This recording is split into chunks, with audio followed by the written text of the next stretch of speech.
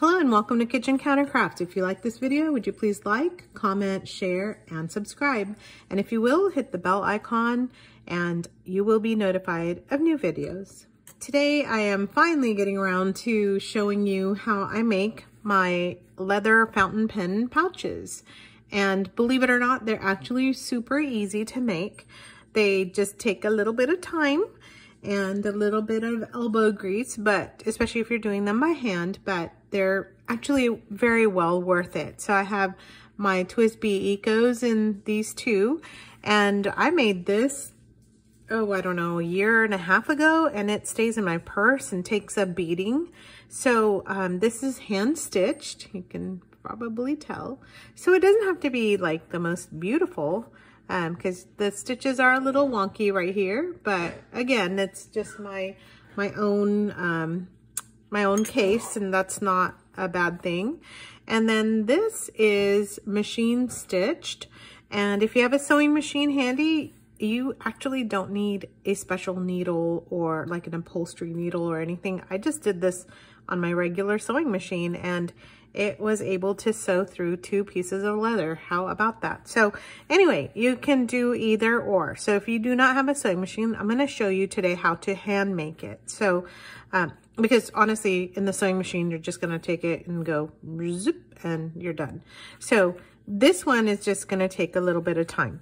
So how did I come about this? Well, I have a person I know who is a interior designer, and she gave me a bunch of sample fabrics. So there were little kind of little labels on here that said what kind of leather this was, and some of it's really shiny, some of it is matte. Since they're samples, this one is like, I don't know, deteriorated, something's happened to it. And so what I do is I cut the leather, and this is not fabric, this is leather, but you can actually make these with fabric too, like canvas or something like that. That'd be super easy. But I kind of like the leather pouches because I think they're way more durable. And so what I did was I took this and I cut it. So as you can tell, this is the same exact size of leather minus this strip. And I will show you, no, I will not show you what I do with this strip because I don't have them handy. So I actually make bookmarks out of the strip, so nothing goes to waste. And so it's a zero waste project, which is great. So out of this, I then I can get 2 single pen pouches out. Ta-da! So I cut this in half. So I just kind of go in half there. And then I made 2 different kinds here. So this one is the kind that my husband likes, and that is it folds in, and it is going to allow your pen to sit inside, but then he kind of likes this part kind of protecting the pen. I kind of don't care.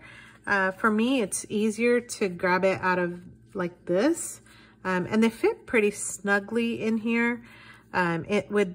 What you can also do is just take a piece of leather if you're not sure, and you can just fold this up and see. So let me grab my ruler real quick and show you what dimensions they are. Okay, so it wasn't so quick, so I had to turn the camera off, but let me start with the full length. So again, this is a sample, and this is right at 9 inches. And so it looks like 9 by 6 inches. Okay, so 9 inches wide, 6 inches height. And then I cut this section off. So then the piece that I'm utilizing is 7.5. And again, 6 inches, okay? So 7.5 by 6 is what is going to give you the width of 2 pens. Now you could actually make this a double pen case, which I've made for my friend. And so you can totally do that. You don't even have to get these done singly, but I do like the single pen case because I think it's great to put in a pocket or whatever you might want to do. So this is, can you see what that is? It is almost 4 inches. So this is 3.9 inches. And the height, of course, I didn't do anything to, so that stays. Now, when you fold it up to fit my TWSBI, it is right, just short of actually it's right at 1.75 inches. So let's see, is that correct?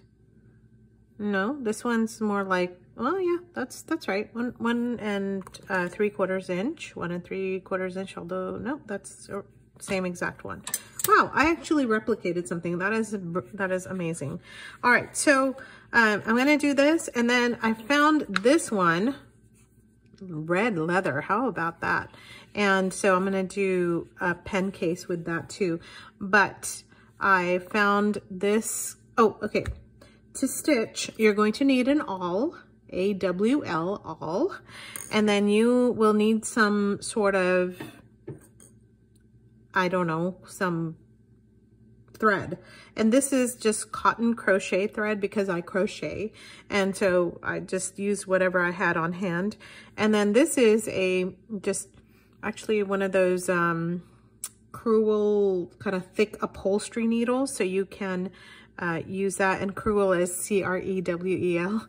Not me being cruel, but although I can be sometimes. All right, so I'm actually gonna take that out and we are gonna make the black case today. So bear with me as I thread. Oh, I got it, wow. All right, so you're going to grab a bunch of thread. Oh, also, just so you know, you can actually just use a regular pair of scissors to cut the leather. So no big time special tools are required. You can, not even on camera, you can double this up if you want extra strength, but I am actually going to use this just single the way it is. So I'm putting a knot at the end, and then I'm bringing this tail in a little bit more so I'm not pulling forever and a day. We're gonna use the reds, do the reds later. I'm trying to find my black cotton thread.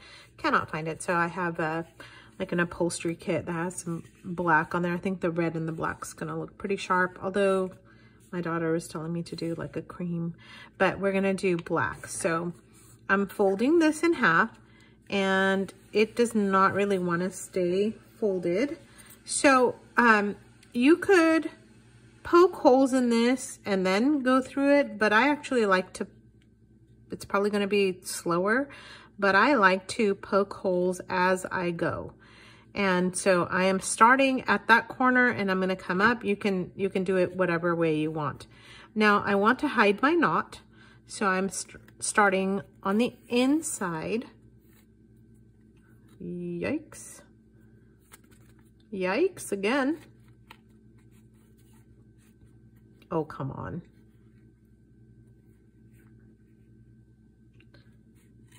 There we go. Okay, so I have my knot on the inside and hidden.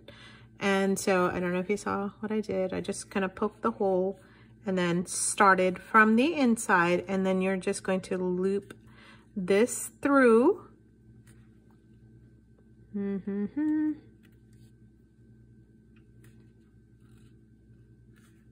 it even going through?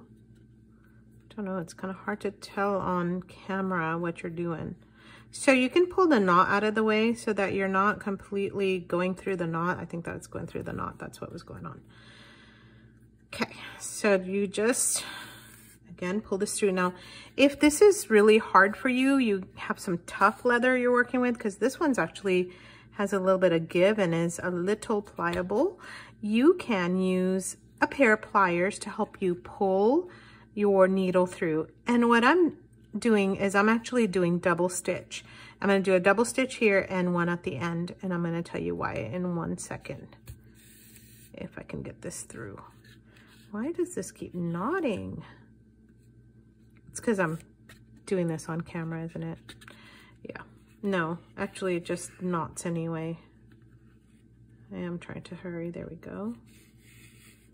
Yeah, I don't want like a 45-minute video. Okay, so I did a double knot, and I am going to knot this again by just stitching through it.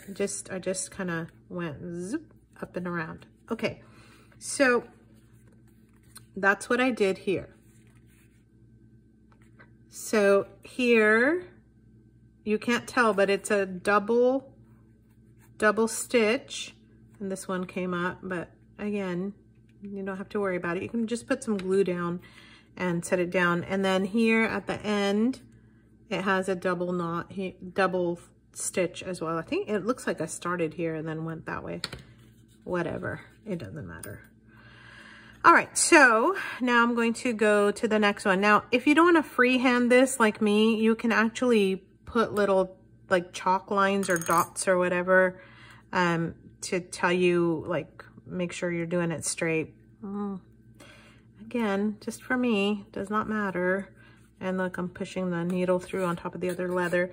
It's leather. It's all forgiving. Nobody's going to be looking at your stitches unless they're like that. And if they're like that, then I don't know, maybe they don't deserve a leather case handmade from you. I think there's that lovely beauty in handmade, that it's not machine made. Some actual person made it for you. So, you know, if you have friends who are just very judgy like that, you're gonna have to tell them to just chill. Oops, I didn't even tell you what I just did. I did a blanket stitch. So what the blanket stitch does is it carries your thread up and over, and it's gonna give you a nice neat thread. Okay, since I was jabbering, let me show you how I did that.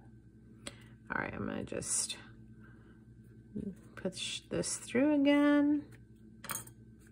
All right, so I have the thread there. I'm going to bring this in and through.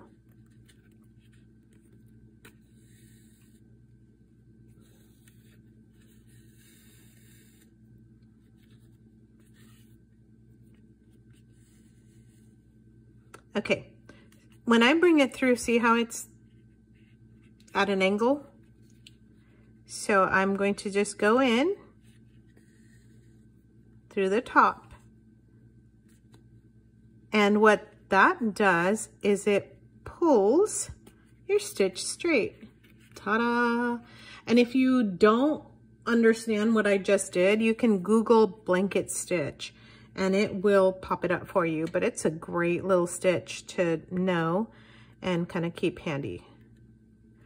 All right, so I'm gonna do something here because I'm getting kind of close to the edge. I am actually gonna go ahead and make a few holes here. Oh, okay, another thing. Through your awl, you don't just need to stop right there. If you make just a bigger hole, your needle will pull through easier. Do I wanna go here and then here? I think I do.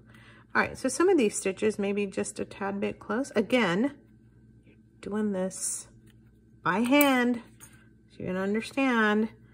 I mean, and maybe you're a perfectionist, but if you're a perfectionist, you probably don't need to be watching me because it's totally not about perfection here. It's just about getting the job done.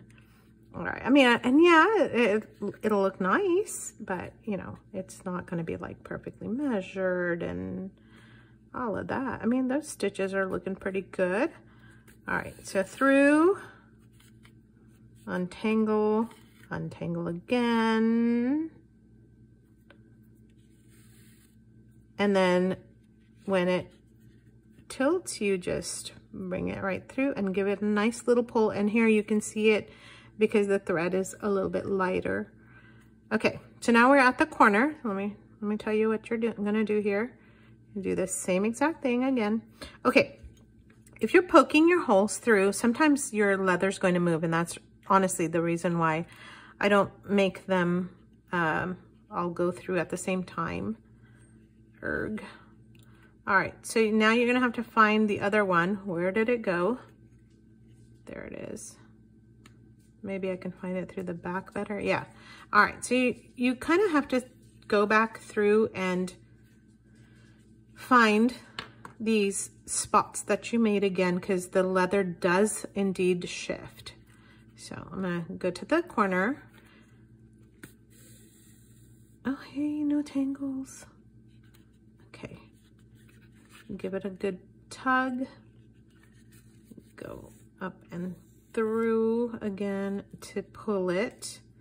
And that came up super close. So what I'm doing now is just helping it along with my hand to just pull it a little bit to the edge here, okay? Yeah, again, just this is kind of do as you go. Now your other corner stitch is gonna go pretty close to this one, okay? Because if you're gonna go over here, it's gonna be a huge gap. So you want to put this one fairly close to this. You can probably even put it on top of the other one and then just stitch it again. You could do that. I like it just a tiny smidge over, just because then I can have two other stitches. All right, so this one, again, does not want to go. It leans, and so you're gonna just give it a pull. And look, it gives you a nice little corner right there. And I'm gonna do this one, and then I will come back at the end of the video after I have it all done. So we're just gonna do this one, and then I'll show you the end in one moment. All right, so this, doing again. By the way, this is also very forgiving. If you mess something up, you can just pull the thread out, no big deal. So don't freak out, whoa, about what you're doing and how it's coming together. All right, so I've got my corner, and I'm just gonna pull and do that. Look how great that looks already, doesn't it? All right, so I'm gonna just stop the video here and then come back to show you. I'm back. So I'm at the end. I almost kept going, so that doesn't look too bad, right? And the blanket stitch actually looks great from the front and the back. And if it's a little bit, you know, down and up, don't worry about that too much. Unless you want to worry about that, then you can.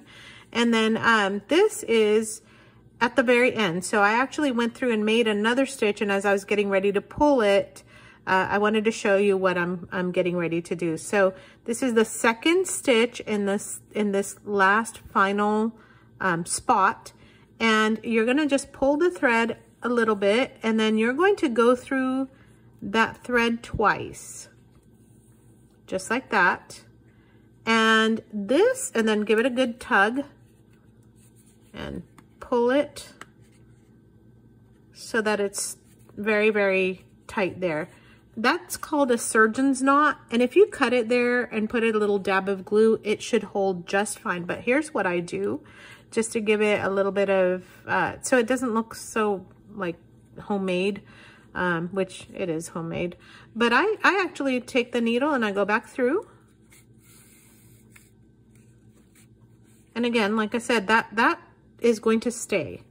And then it doesn't matter where you bring the needle up, but I go through and make another surgeon's knot, which is just going through the loop twice. So like this is just a knot right here. If I was to pull that, that's just a knot. And then you're just going to go through it again so that it's a doubled up knot, and I am pulling that through. And you may not like the way that looks, but it just gives it that extra security. And now I'm gonna pull it, oops. Actually, yeah. I have to think about what am I doing. All right, and I'm gonna just put this needle back through.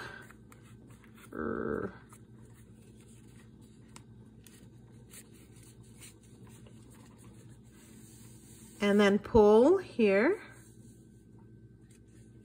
And then just cut inside. Okay, so that's the finished product. And let's go like that. So You know, there's a lot of things you can do, like just give these for gifts, and your pen loving friends will love you for it. And I looked at the time, and to stitch it from beginning to end, when I went off the camera, it was about 12 minutes to just go through, and I was, you know, chit-chatting and doing a couple other things. So, you know, in a casual way, this takes about maybe half an hour to make one. And so that includes, you know, the measuring, the cutting, or not measuring in my case. And you can just stitch those together. And then this one is done the same exact way. I just cut it here. Oh, and how do you know how to cut it? Well, I just kind of, honestly, I just kind of eyeball it. So I went like this with my pen, and I thought, okay, you know, I probably need a little bit of space there, and then I'm just gonna like curve it. And so I just did that. So really I don't have a rhyme or reason. I just kind of take it, look at it. You can also use another case that you might have and do it that way. But I hope that this was useful and helpful. So tell me, are you gonna try to make one of these? I'd love to hear in the comments what you think. And again, the only tools you need are just a couple things. Hopefully you have those laying around the house. And I really hope you try it. And also, if you try it, would you come back and let me know in the comments that you tried it? Because I love it when I hear from all of you on what you're thinking and what you thought of the tutorial, and how you're gonna go about using this. And Father's Day is coming up, or a birthday, or golly, you know, Mother's Day, I don't know, Dog's Day. Just use it and put together a couple of these and have them in a stash ready to give, or use them for all your pens. So try it out, and until next time, bye.